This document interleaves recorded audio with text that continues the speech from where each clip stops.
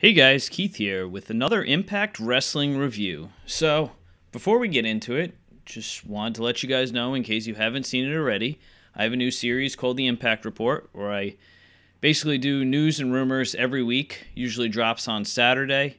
I'll leave a link below for you guys. So, on to the January 4th episode of Impact, the first Impact of 2018. Pretty good show. Action-packed. We had, let's see, 4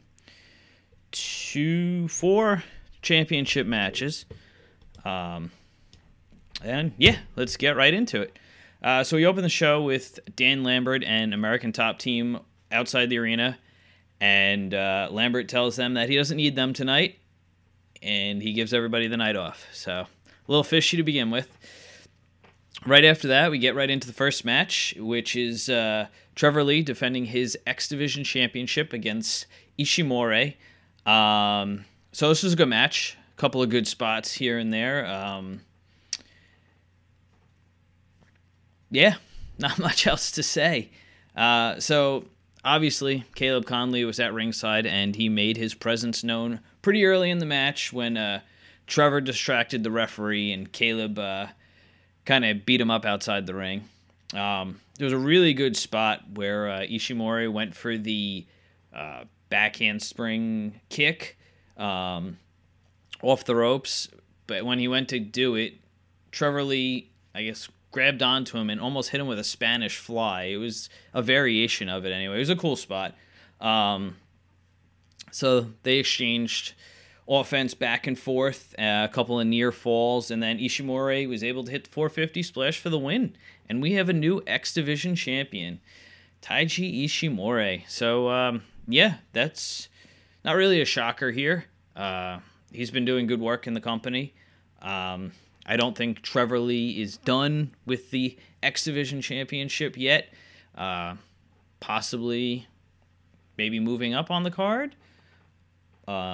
Or what I would like to see is Caleb and Trevor maybe into a tag team, just because, well, I'm sure everybody's noticed that Impact's tag division is kind of limited. But, yeah, so new X Division champion. So backstage, Desmond Xavier congratulates Ishimori on his victory.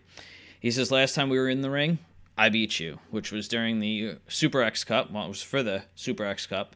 And he said, round 2 will be for the championship. And then they shake hands. So that will be a match I'm looking forward to. Both these guys have grown since they first had their match, which was all the way back in August, which is funny when you think about it, because that was only, 2 or 3 sets of tapings? I think 2. So we go to Conan. He's in his hideout, and he threatens to cut off Sami Callihan's balls and throw them into a fire after Callahan had hit him with a fireball a few weeks back. He smashes a beer bottle and says he wants to get violent. So I'm sure that leads to something in the future. So then we go backstage, and Mackenzie's interviewing James Storm. She asks him about his match later on tonight, and he basically says that he's going to finish Dan Lambert. And he said, Lambert isn't just fighting Storm, he's fighting everybody in the locker room, because Storm represents Impact, basically, or because he is Impact. Yeah, the guy has been there since they first opened the doors, I guess, so to speak. Up next, we had the Grand Championship with EC3 defending against Falaba and Matt Sydal. So I think this was the first time they've had a triple threat match for the Grand Championship. Much like a lot of people, I'm not a huge fan of the rules involved in the match, but the triple threat kind of added a little bit of interest. It piqued my interest, I guess I should say. So for the first round, Falaba dominated, basically taking out both men, so he won that round. And then the second round, EC3 kind of beat up Sydal and Ba outside the ring, so he won round 2. And round 3, this is where things obviously started to get interesting. So Falaba had gone up to the second rope to hit a downed Sydal when EC3 comes in and pushes Ba off the top rope. He falls down. hits the ring steps awkwardly and lands on the ground. Seidel and EC3 battle back and forth. Seidel sets up for the shooting star press, but Falaba starts to get up on the apron, kind of distracts Seidel. Clock is counting down at this point. Seidel hits the shooting star press, goes for the pin, and time runs out. So, because of that, EC3 retains the title. But I like, this was really good, the ending, just because it kind of continues the storyline of EC3 saying that he chokes in all the moment, all of his opportunities, and this was the perfect example of it. Good job, Impact. So we go to a commercial and come back and find out that during the commercial break, Moose had just entered the arena and was attacked from behind by KM with a steel chair. So good stuff there. KM's looking out for his boys, American Top Team. So then we get an interview. Mackenzie's interviewing Allie and asks her how she feels about being the #1 contender to the Knockouts Championship. She says that Gail told her that it was her time, and if it is her time, she's just getting started. And then as soon as that happened, she was going to say something else. And then Laurel Van Ness blindsides her and throws her into like a storage trunk. And that brings us to the Dan Lambert versus James Storm match. This was something. So, obviously, basically, the loser leaves Impact. No disqualification. As soon as the match starts, American Top Team comes out. They kind of all take turns beating up Storm. Lambert constantly goes for the pin, but Storm kicks out. So Storm is able to gather himself, gets everybody else down or out of the ring. And he has Lambert in the corner. KM comes out from the back with beer bottle in hand, smashes it over Storm's head. Storm's down. Lambert goes to pin. 2 count. He kicks out. Lashley and Lambert were having words, so it's kind of Storm kind of gets back up on his feet, and 2 of the guys hit him over the head with the beer bottle. Lambert pins him. That was it. Yeah, it was something. So then go backstage, and Storm's talking to everybody in the locker room. He's greeted by everybody, and they say their goodbyes. And it was just like, I don't know, this guy's given 15 years to this company, and this is how they kind of send him off. But I'm pretty sure he has a goodbye speech at some point in the tapings. So up next, we had the debut of Chandler Park. He was facing John Bolin, so this was pretty good because obviously he was very happy to be in his first match. So Bolin controlled the majority of the match. I think Park had gotten a little bit of offense in, so he was going to talk to Joseph on the outside.